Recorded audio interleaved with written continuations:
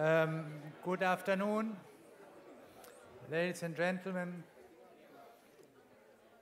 I know from experience that you have met new people, you have met old acquaintances, and you have empty stomachs, and I very much apologize for that. We have been, in this sense, overwhelmed by the attendance. We thought that the first time after COVID, people wouldn't come because they were still afraid of the crowds. But apparently, you are the brave ones. You're not afraid, and sorry, that's why we didn't have enough food. I also apologize a bit for the setting here, which is very formal. The idea of the academic lecture was to take the time to go more in-depth in a specific issue concerning the future of Europe, and to do it in a more informal surroundings also. But we couldn't bring you all back up to these nice rooms with sun. So that's why we're here underground, and we look here on as being somewhat far distance and very highly elevated, which we are not. So I hope you can look through the formality. The idea is very simple. We have first Jan Zielonka, whom I won't introduce a second time, and I think whoever has the stamina to stay with us will know him and his work. And he will speak first, what was the exact title? The Lost Future. The Lost Future, right? I remember something. We'll see later whether we can regain it. I think that reminds me of what Stevie said yesterday about the past, the medieval past of CEPS, when he said we were brave because we didn't know what was going to come. And in retrospect, I must admit I was around then. We didn't know what was going to come. And all the positives, and now this year, negative aspects. And therefore, until, at least if we take the last 40 years, we didn't lose the future. I hope you agree with that. And we'll see, Jan, whether we can still lose it from now on. The floor is yours. And then we have some first comments from Eric. And I very much hope that you will also contribute with your comments and questions to the debate. Thank you very much, and the floor is yours.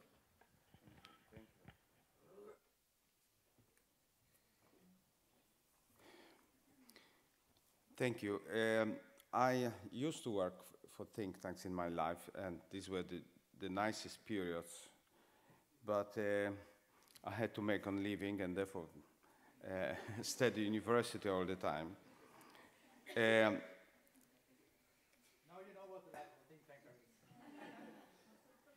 Well, I know everything about fundraising and attracting attentions of politicians, which is never easy. But today we will have a different topic. I wrote it during COVID. You know, we were all locked down, and I started to read different books than usually. And this is where we are. You know, we heard here yesterday from our colleague from Bertelsmann Stiftung saying that 90% of Europeans feel anxious these days. But it's not just because of the war. You know, in 2017, the Pew Foundation found out that in France, only 9% of people think that their children will be better off than they are.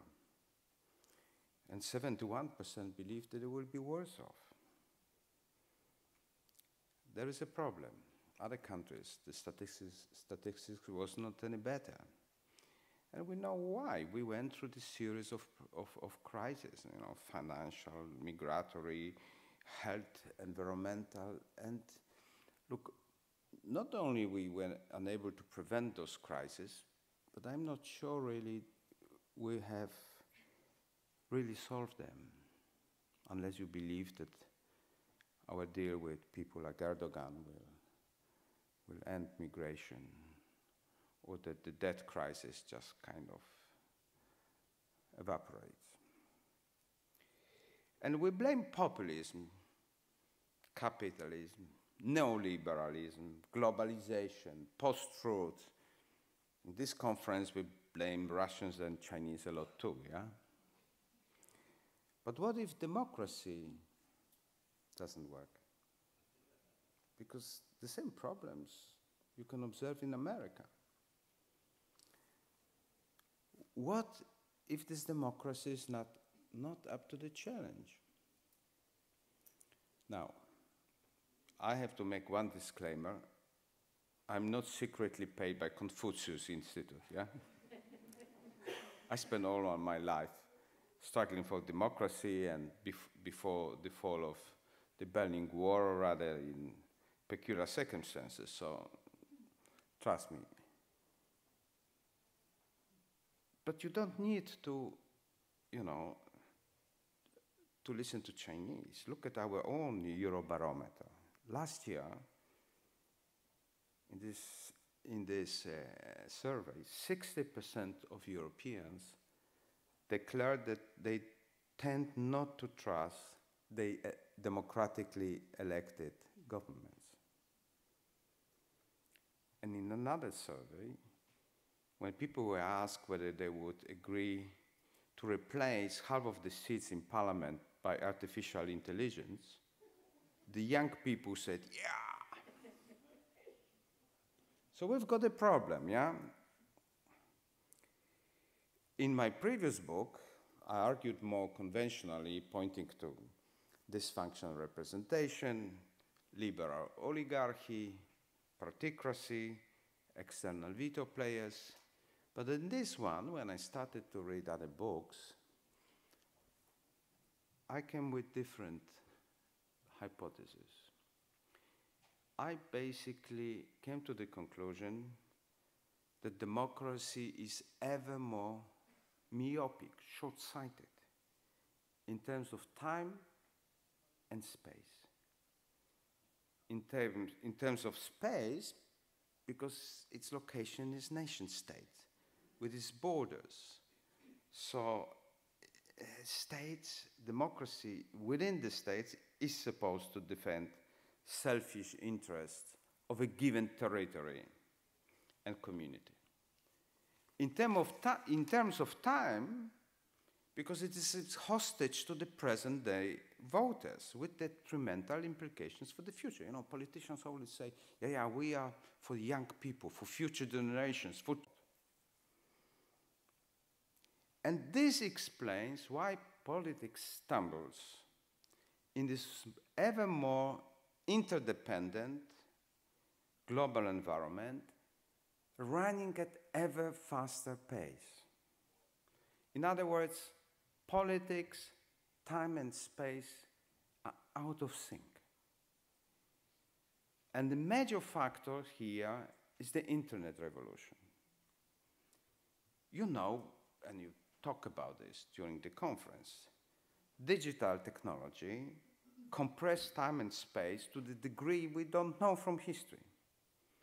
It produced flat world, as they say it, with porous borders, high-speed society, instantaneous communication, connectivity wars, the rise of market states, the rise of networks, cascading pluralization and hybridization, and complexity bordering on chaos.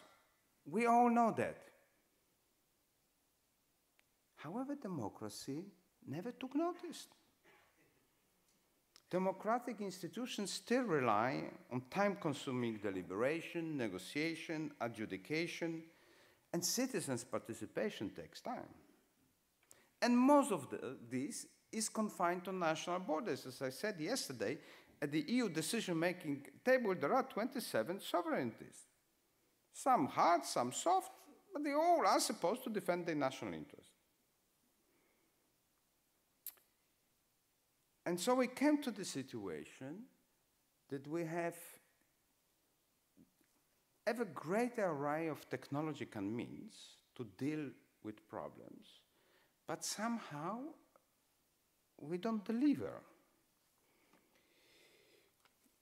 rising inequalities generate competing egoism.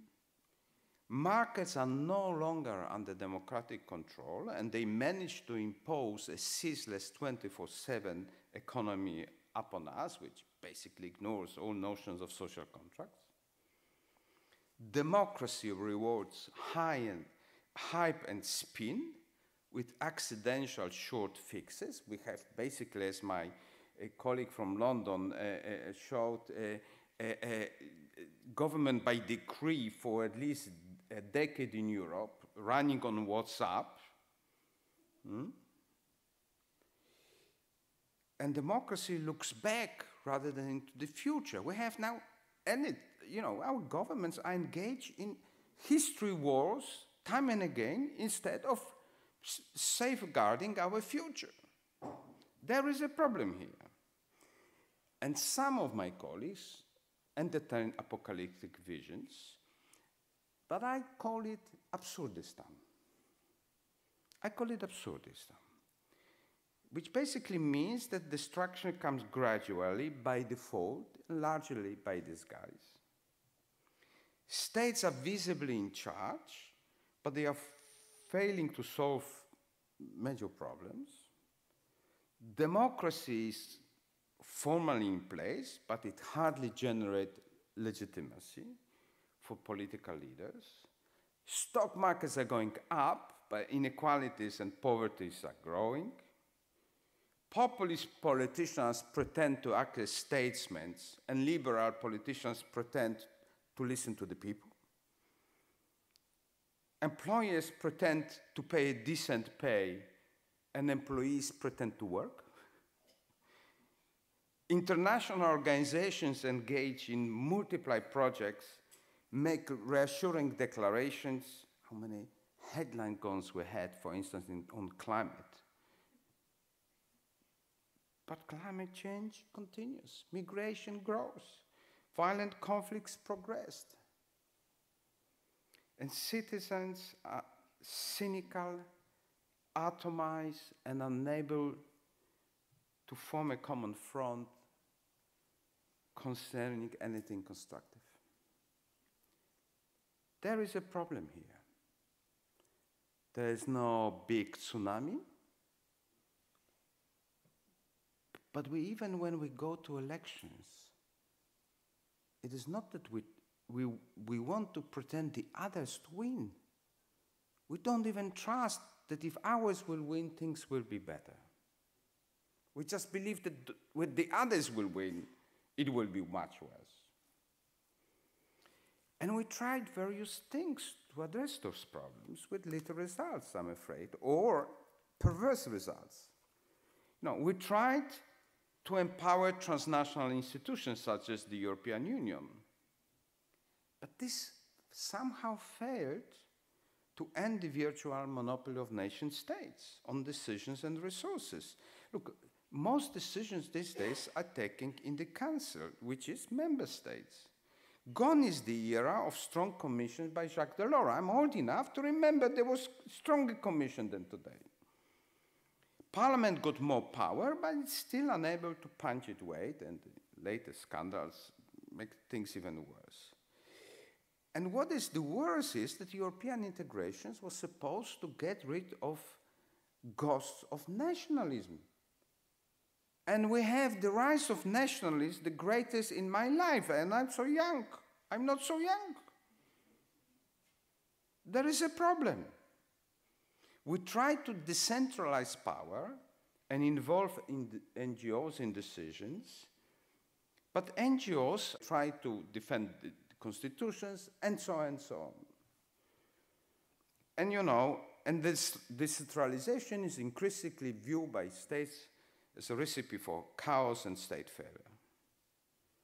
We try to create institutions responsible for safeguarding the future, such as the Committee for the Future in Finland, or the Ombudsman in Hungary for the future generations. But they were never taken seriously by politicians.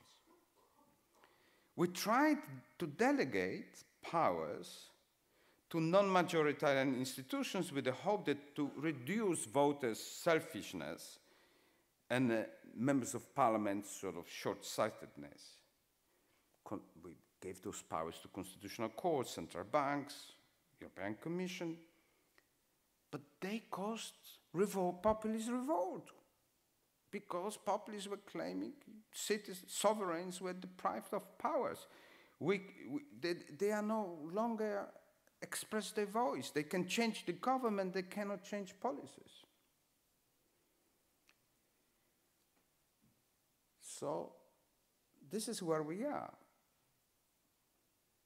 Had I had a perfect solution, I would immediately sell you. I believe that putting your fingers on certain things is important already. And if you are liberal, like myself, you believe that politics is about bargaining. It's not that there is one ideal model to fix things. We have to deliberate, argue, and come to common decisions, possibly. But I think that if you cannot go back with technological development and globalization, you have to kind of adjust the way democracy functions and somehow empower actors who benefited from these digital revolutions in the first place. And if you look at the literature, already 30 years ago, Manuel Castells wrote, "The winners of digitalizations are networks."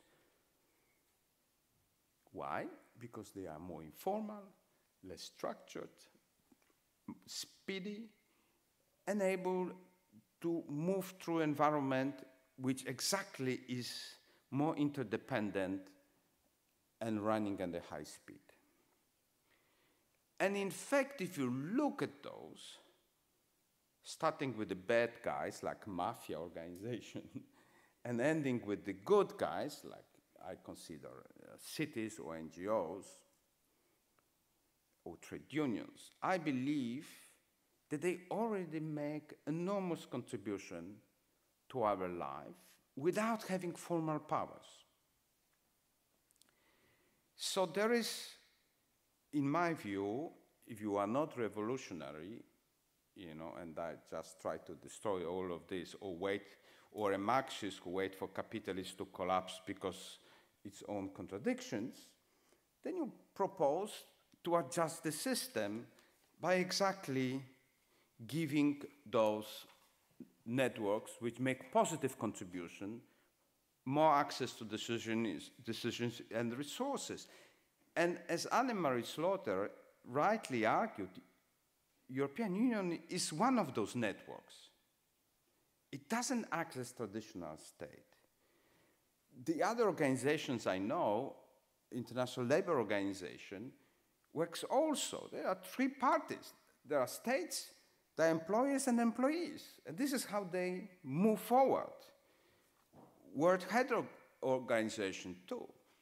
Cities, I don't believe like Benjamin Barber that mayors would run the world better than prime ministers. I know some prime ministers who were mayors like Matteo Renzi or Boris Johnson. Thank you very much. But they already make contributions, they are enormous. And of course, there are strong cities and failed cities. Like there are strong states and failed states. That is not the problem. The problem is that they act differently. And I believe that we can do something here. And yesterday I was talking, for instance, in the EU. Instead of entertaining second chamber idea composed of national parliamentarians, I would simply give to those actors seats there. So at the end of the day, and I finish here, I don't want to get away with states. This idea about withering of states is dead in my view. But I want them to share power. And in fact, I see that those states which are able to share power with other actors are much more efficient. I don't want to abolish democracy based on parliamentary representation, but I want democracy also to be more based on the principle of participation, deliberation, and contestation. These are also democratic pillars, you know. And I don't call for revolution, but I want to encourage more experimentations. At the European and municipal level, I see much more experimentation than in the traditional forms of democracy. And of course, experiments can fail. But I rather fail than sit on the bench and complain. You know, the idea that we can do nothing is not good enough, because the climate change, financial markets, and wars will continue with our ever-reduced capacity to deal with them, having legitimacy from our own people behind. That's my problem. But if you have better idea how to deal with this, you have now the chance.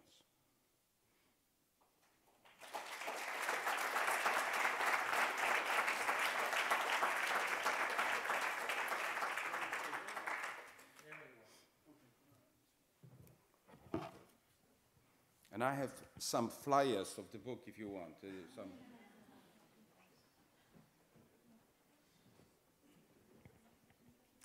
So Jan, thank you so much.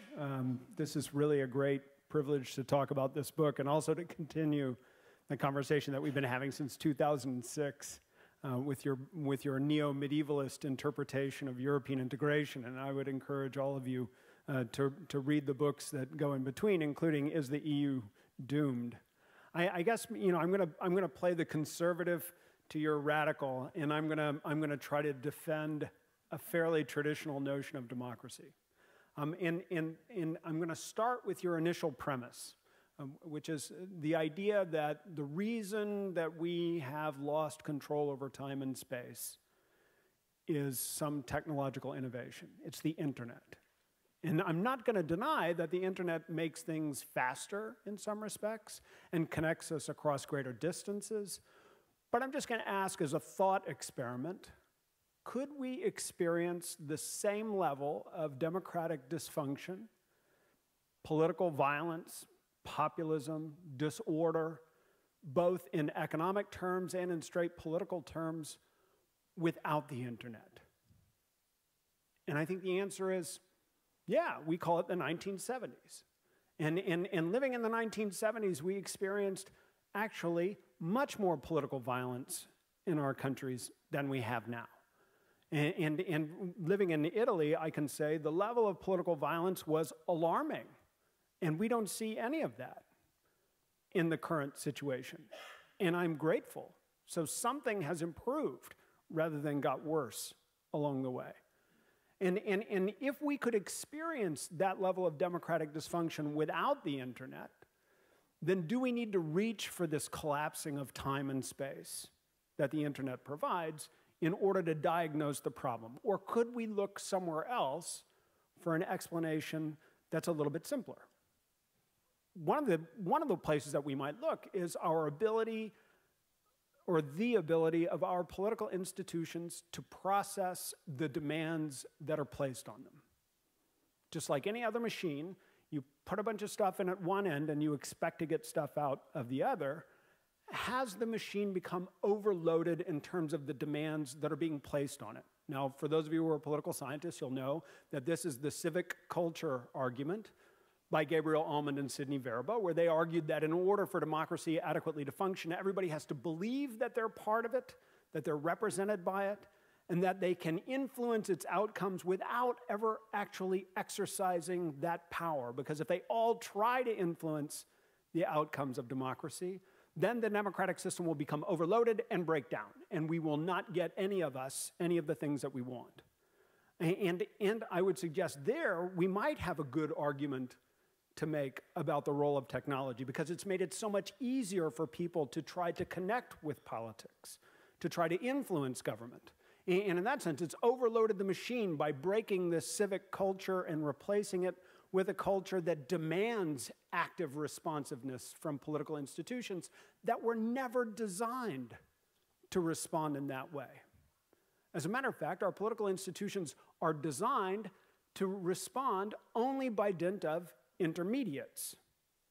This is true particularly in Europe. In the United States, our democratic institutions were actually constructed to prevent the emergence of intermediates, and they failed miserably. For those of you who are curious why we have the Electoral College in the United States, it was to prevent the rise of political parties, right? In Europe, they started with political parties and then introduced democracy. And democracy exists because political parties solve the one choice, many outcomes conundrum for the voters.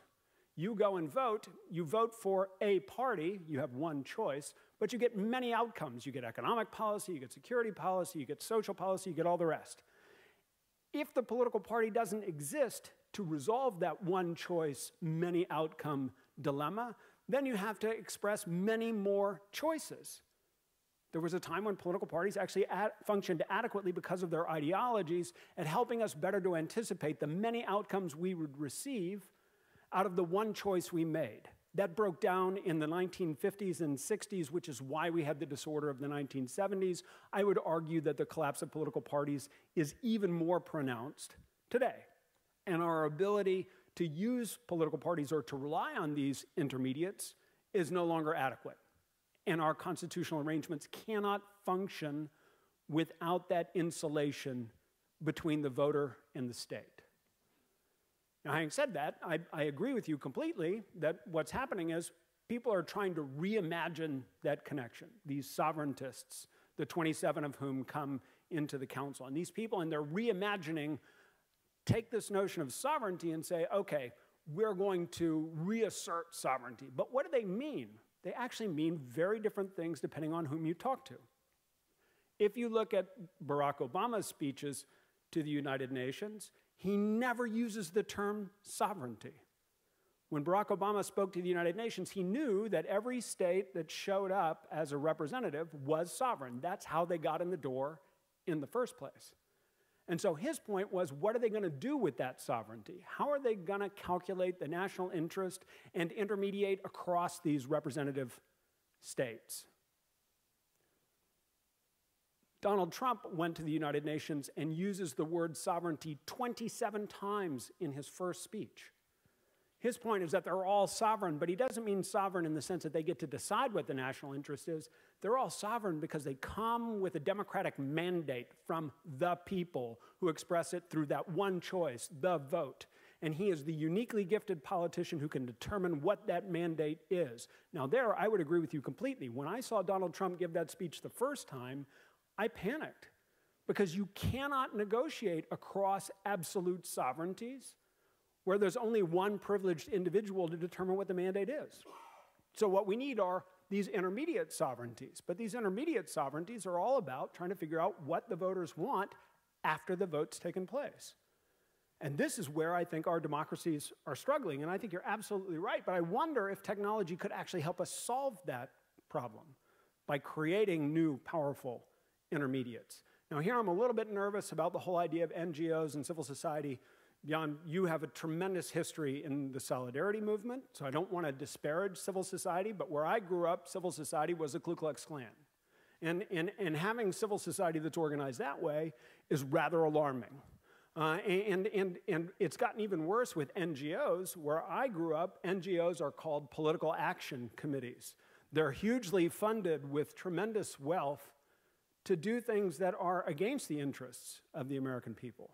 So as much as I believe that there are elements in civil society and there are NGOs that we would want to incorporate into the democratic process, I fear that any rule that we wrote that said we should bring civil society and NGOs into the mix would be abused by those forms of civil society or those non-governmental organizations that dominate American politics today. Using the same rules to protect corporate free speech, they have perverted the democratic process in ways that I find deeply distressing.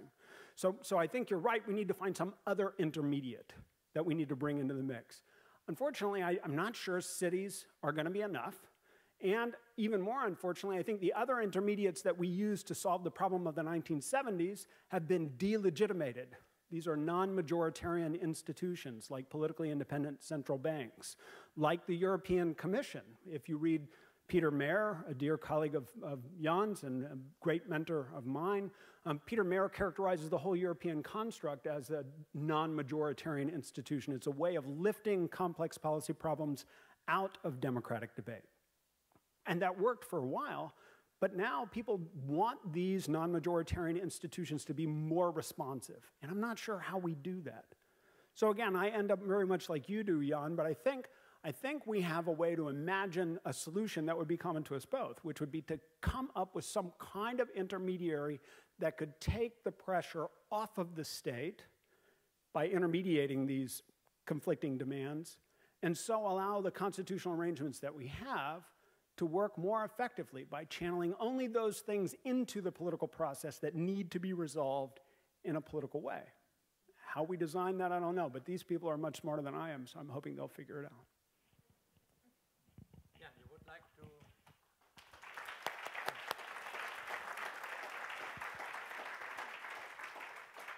to react to this robust defense of not the status quo, let's say, but of traditional thinking. No, look, people have different perspectives, and we have to respect each other's perspective. You see, look, the idea that democracy was always in crisis, so what is the fast today, is correct and false at the same time, because this is basically justifications for doing nothing. But of course, I understand that we failed to deal with various problems described today throughout ages. I happen to live in Venice, where we had a plague which killed more people than the last one in the Middle Ages. And then there was a Spanish plague in the beginning of the 20th century, which we handled poorly too. So of course, it's not like this that this democracy underperforms more than other forms of government in the past. I wouldn't claim that. At the same time, I just look. I believe that the role of intellectual is to question status quo rather than say that everything is fine. Yeah? And I think that and Eric doesn't claim this, that not everything is fine, because there are things which got to be addressed, and we fail time and again to address, no matter who is in power. That is the problem. Because, of course, I prefer that those in power are more educated, intelligent, and honest, rather than being thieves, you know, corrupted and demagogues and no education. Of course. But I see sometimes people who I truly believe would make the difference, Obama one of them, and somehow they fail to make the difference. And of course I prefer Obama than Trump, but Trump is, you can say in perverse way, a child of Obama era. So you see, there is the problem here. We have to address that it's maybe not that our people are not in charge and the others are screwing it around. No. Sometimes those who are in power are prisoners of the institutional arrangements we believe is functioning, and it was functioning for many years, and now is not functioning any longer. And here is another thesis, you see. Some people believe that democracy can only be as it is. I just reviewed 3 books of very famous thinkers, among them Stein, Kalun, and Fukuyama. And they all believe that the traditional model of democracy doesn't have to be reformed. We have to go back to this traditional model. But I'm rather a student of Robert Dahl, who said democracy change over ages because societies and economy and technology change. It was different in the city-state in Greece. Then it changed with the rise of nations and nation-states. And maybe we need another change. How it would be, I try to speculate, but it's easier to talk about the past than the future, of course. And yet we have to talk about the future, not because they stopped inviting us to television stations, but because actually we don't want this future to be lost.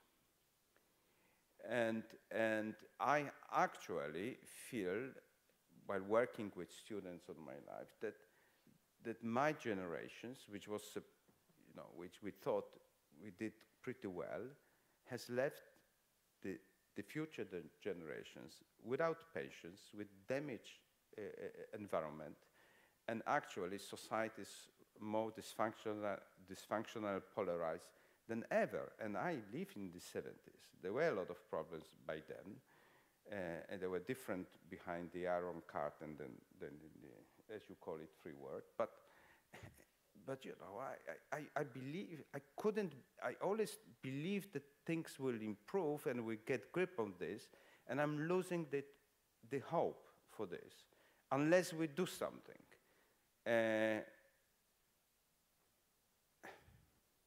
But here we are. I don't want to talk any longer because... we're getting more and more... you know why I don't want to continue this line?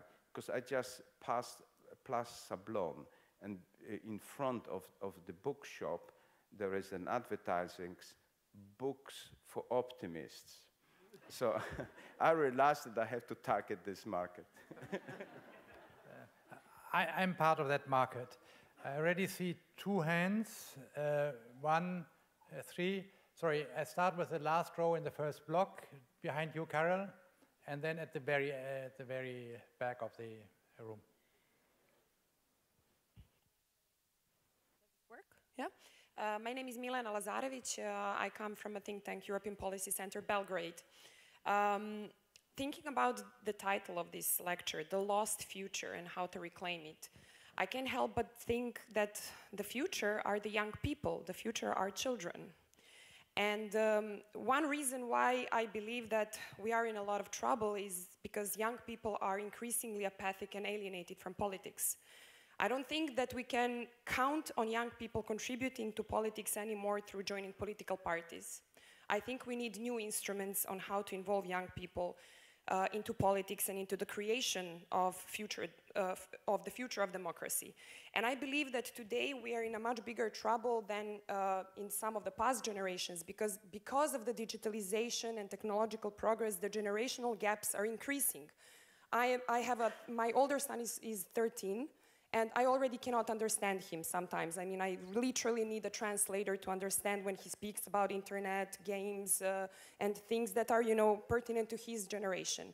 So how are we going to, and with all due respect, I don't think that the future of democracy can only be decided by 60-year-olds, 50-year-olds, even 40-year-olds, to whom I belong. So how do we involve young people? What kind of mechanisms can we find to involve young people into politics?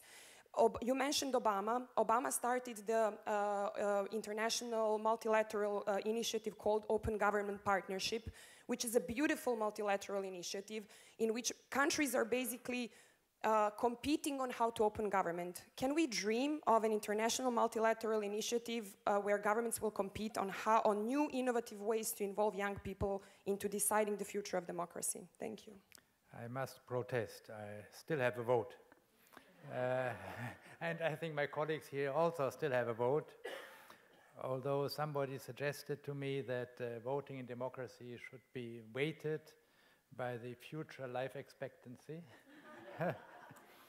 So, and then my vote is going down slowly, but for the time being it's still, as one used to say, one man, one vote.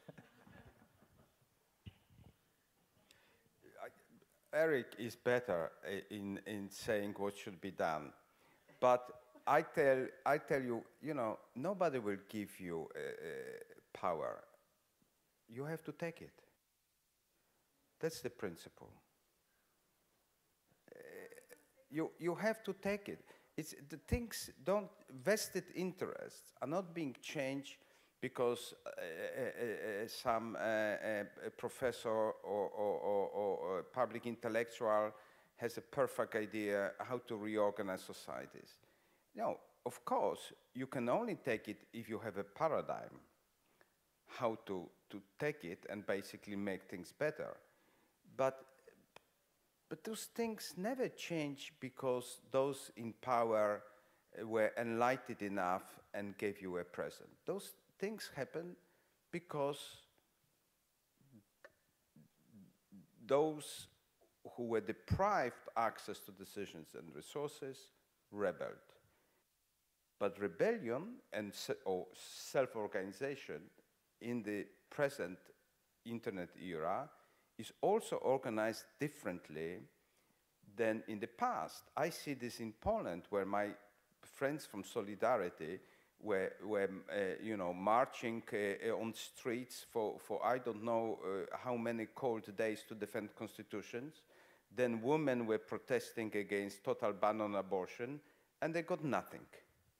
Because in the internet era, it doesn't work like 30 years ago.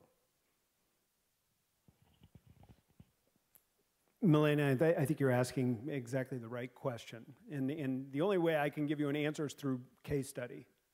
In the two case studies I would offer are Black Lives Matter in the United States and the Sardines movement that formed in Italy. Black Lives Matter has been wonderful in terms of mobilizing young people. And it does so in a very interesting way because there's no obvious named leadership. As a matter of fact, it's the first civil rights movement in the United States that didn't pivot off of an individual leader, and that was an intentional choice because they realized that having an individual leader creates a single point of failure. All they have to do is take out the movement will collapse around it.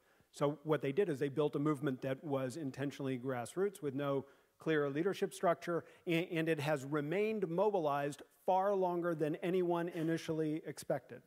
The challenge with Black Lives Matter is to take that mobilization and bring it into the political decision-making process. And that's been difficult because the success of Black Lives Matter has so terrified other parts of the American population that they have mobilized against it. And so I think you're asking the right question, but the answer has to be we have to do it in such a way that we don't create a countervailing force that pushes the youth back out again, the Sardines movement. The Sardines movement was created because Matteo Salvini, the leader of the Lega, came to Bologna, which is the capital of the PD, the Democratic Party. He hosted an event and he claimed that there were thousands of people who attended, right? And each of the 10 people who were there agreed with him. The young people of the city said, this is absurd, right? And so what they did is they said, we're going to organize to show that we can bring many more people than Salvini can. And they would squeeze into the main square on this raised part of the main square of the city of Bologna that looks like a schiacciata or a flat piece of bread. They squeezed as many people on, and they squeezed them so tight they called themselves the Sardines. And it was a dramatic success. It multiplied across the country. It was a huge wave of mobilization. They got young people in, and they were self-consciously apolitical. They said, we're not going to be a party. We're not going to take a stand.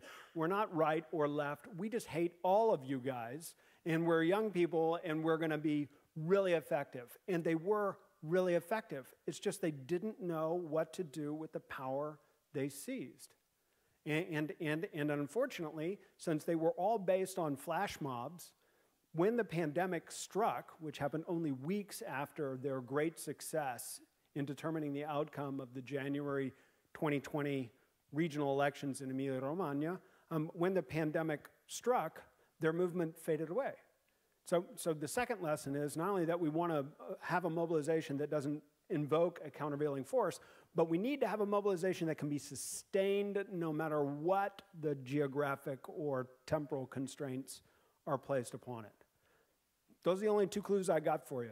There's got to be a way to do it, though, and that's the thing I would underscore. People are inventing ways to bring the youth into politics. What we need to do is to identify them, study them, and then help them to crystallize these things. They are the creative force, but the advantage of having been around a long time is that you have a larger menu of options to use as ways of evaluating their success or failure. Thanks. Yep. At the very end, against the wall. Hello, Lucas Zanderman, Institute for Global Change. I have two main points, despite the fact that I mostly agree with everything that's been said. The first one is, you're talking about the lost future, but aren't we, hasn't this year demonstrated that maybe stability is overrated? And in the past 10 years, the political reflection in the West has overhyped stability as opposed to sort of entropic, chaotic democracy with its slow pace, but ultimately an organic process that provides higher quality decision-making at the end. And secondly, I think in terms of the intermediate bodies, I think these are emerging. I think about the work of the Open Data Institute that's been created by Sir Berners-Lee, the founder of Internet. And for 10 years, they've been doing work on the rise of data institutions. I think of data trust that use trust law as a framework for data governance. And that's an incredibly powerful way to, for example, think about using data politically for good. Or even in the internet, let's think about the vast majority of forums. Let's think about Wikipedia. Aren't we sure that, I do think that when we analyze the entire data and internet ecosystem, we're not actually seeing new forms of democracy that already are there. We're just ignoring them. Political theorists are just ignoring them.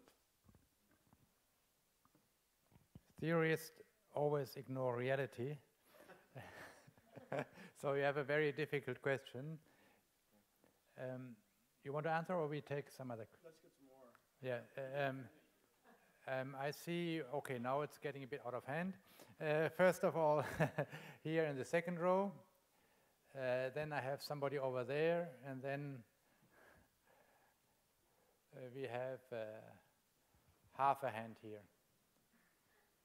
Yes. Yeah. Marisa Monteiro-Borsboom, Humanity of Things Agency, Civil Society, Humanity Agent 001, meaning I was educated in a different generation. I'm in the 40s, I'm an X. So meaning that I think our generation has a huge responsibility. We are the in-between generations. We were the ones understanding what was living the between ties. So, and we are now reaching understanding of life deeper, and we are also more capable. As I reflect myself with my own intellect, I keep thinking why we do not go back to basis. Why don't we focus on literacy? Literacy, simple literacy. We have children in school and they do not know what it means to be a citizen. Not to have politics ideas or ideologies, but what it means to have rights and obligations, to live in a society, what the basic structures of power means. Democracy literacy, citizenship literacy, power literacy. Why do not focus in literacy? Because you keep talking about the sardines. The sardines got together, but they did not know what to do because they do not know the premise of the base of thought. If you want intellect and critical thinking capacity, you need to give toolkits. You teach children years and years and years, and universities, by the way, and you do not go to the basics. I was taught law in the university, so I became a lawyer. But then I think that the great fraud of democracy is saying that I cannot invoke that I don't know the law. The state can impose a law. I cannot invoke not knowing, while, to be honest, even being a lawyer is not knowing the law because it's such a mess. Politics. What is politics? I do not have a political party still now. I'm 45. I do not wish to become partisan. I want to be independent, and I want to participate in democracy as an independent intellectual thinker. Because progress and human progress should have been that we are not being seen as this population that need this patronizing thought. We should have the evolution should have been that you as a professor and me as a mere civilian could be humans and have a conversation, and my intellect would be enough to interact with your intellect. So my question also for you, being active citizens, is how you see that also academics can take their own power, they can take their own knowledge and intervene in society as civilians, as humans, as agents of our own future, and bring all those years and that capacity of life and knowledge. That's my question, and to be honest, a call for action of yourselves as well. I will be very brief, and it's very much related. I'm Norina Postika from CEPS. And yes, I can't get over the fact that when we talk about democracy, we should talk specifically about if we are enabling citizens to rightly exercise their democratic rights and they vote, like being able to vote, that does not necessarily mean that you can actually vote for your interests. So I think I would like to hear more about, do we actually care, and shouldn't we have more of a conversation of distribution of opportunities? And also, let's face it, not all young people, some young people are already in the position of becoming the lesson leaders. So I think also we should have a conversation about the ethics of our leaders in general. Given the average age of this stage, I don't know whether we are well qualified to give any answer, but maybe, Eric, you're the guy who provides the solution. You're the youngest. So I was Daniel's bag carrier for 5 years, so I'm just, I will always be the youngest on the stage. I'm sorry, I didn't catch your name, but the point you make about us descending, it's Melissa, right? Marisa. The point you make about us descending into the stage, I mean, Jan does this hugely, and I'm speaking for him because he's too modest to say so himself, but is very active in public conversation in Italy and in engaging with Italian politicians on very complicated issues associated with European integration and democracy and all the rest. And if you look at his book, you'll notice that unlike any other academic book, it has a cartoon on every other page. With the idea precisely as he was admitting to me at the outset of saying, you know, I'm going to make a serious argument, but I don't want to be too pompous, right? I think, you know, for us to descend into the arena, descend from our ivory towers, is absolutely vital. I mean, but it's not just vital because we have some brilliant insight to offer. It's vital because we get the most interesting and important research questions from our engagement with non-academics. If I want to bore myself to tears, I'll do research based on what other academics are asking. But if I want to have an interesting agenda, then I have to engage with people who are not academics. And I think we try to do that. That doesn't, though, mean that we would ever pretend to have all the answers. I mean, if we can begin to identify what's interesting, that's already a huge bonus. And that gets to Duina's point about democracy. And I think the point you raised, Duina, is the one that we find most challenging, right? I mean, we define democracy in terms of free and fair elections and freedom of assembly and freedom of speech, and we have certain elements that we put into it. But the sort of mechanics of how you engage in a democracy in a way that you feel is legitimate, that you feel is representative, that reinforces the democratic process in a positive way and binds you to it, that's a magic formula that we've been missing. And you can tell because if you look at the abstention rates, the people who are dropping out of voting, that they're increasing. Even in a country like Italy where 80% of the people, I know you're Italian as well, but 80% of the people used to go out and vote, and now that number is declining radically. So I don't know what the solution to that is.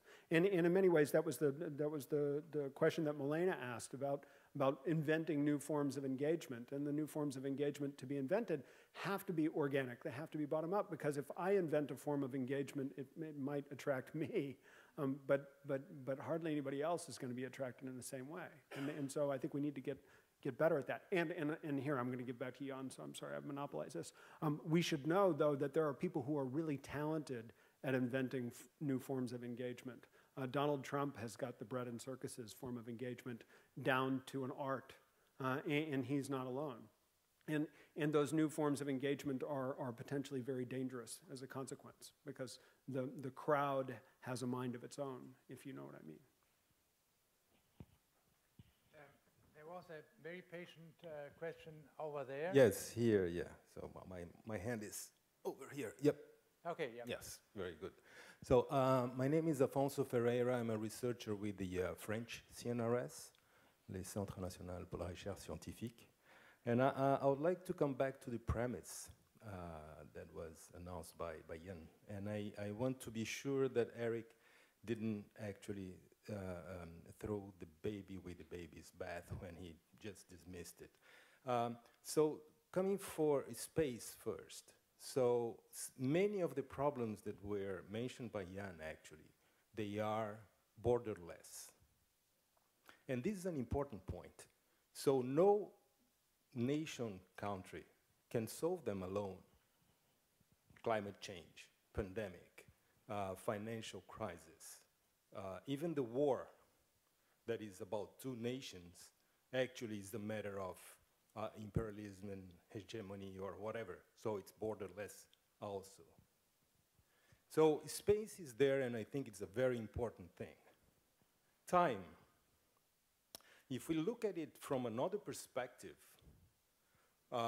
we saw that in some labs today and yesterday.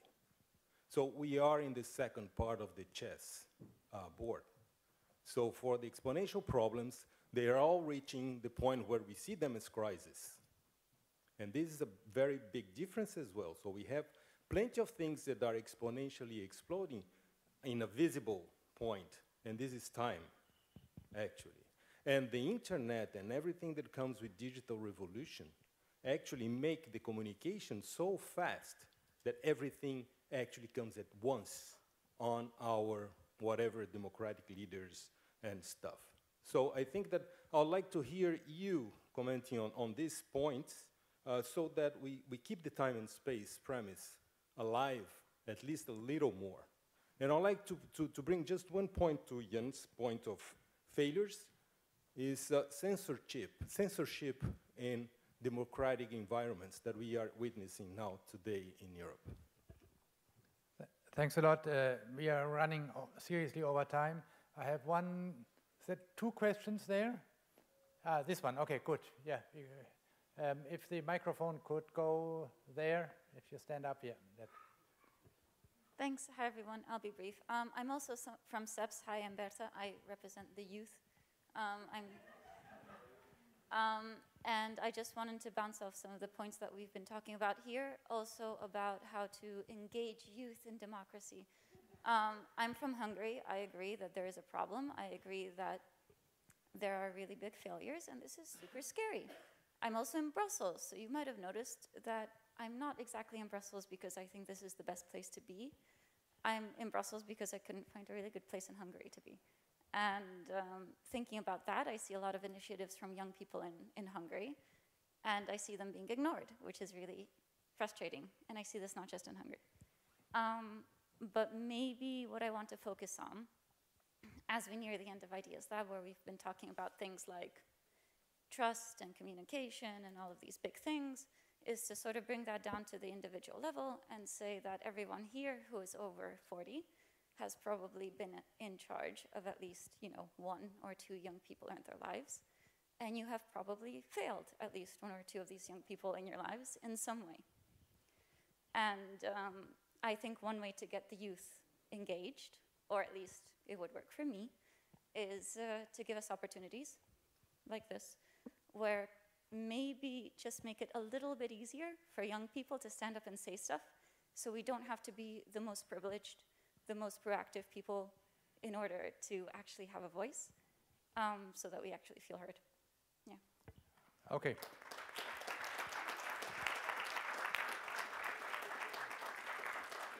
I think Jan deserves the last word on this one. Well, I thought it was terrific what you said. It's only, and we should say to organizers, congratulations, because you were able to put on table your frustrations, but also your ideas how to do this.